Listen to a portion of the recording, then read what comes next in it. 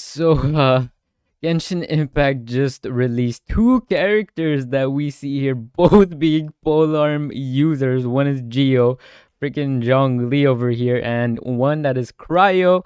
Wow, this is some this is the polearm impact stuff right here. So the first character is SHENHE, and the second character is Yunjin. Sorry, I'm really bad at pronouncing names, but that's how I can pronounce it.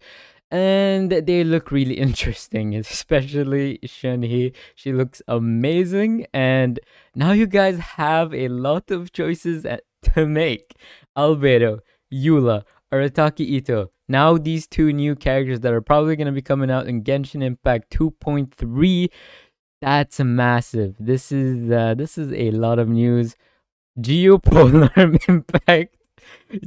I mean, this is a lot to go through, ladies and gents, and I am really excited. So I might actually skip Arataki Ito for one of these characters.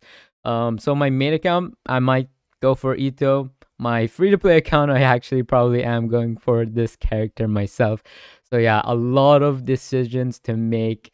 I personally am pretty excited. Let me know what you guys think in the comment section down below. This is going to be insane, and I cannot wait already for the new patch of Genshin Impact. And the new one is just coming in. 2.3 is just coming in, and I'm already excited for 2.4. So yeah, that's going to be it from me. Hopefully you guys did enjoy. If you did, consider liking this video, subscribing to the channel as well. See you guys in the next video very soon. And yeah, new characters coming in every day, and them being polearm, just, I guess, adds to it. Yeah, see you guys in the next one. Bye bye.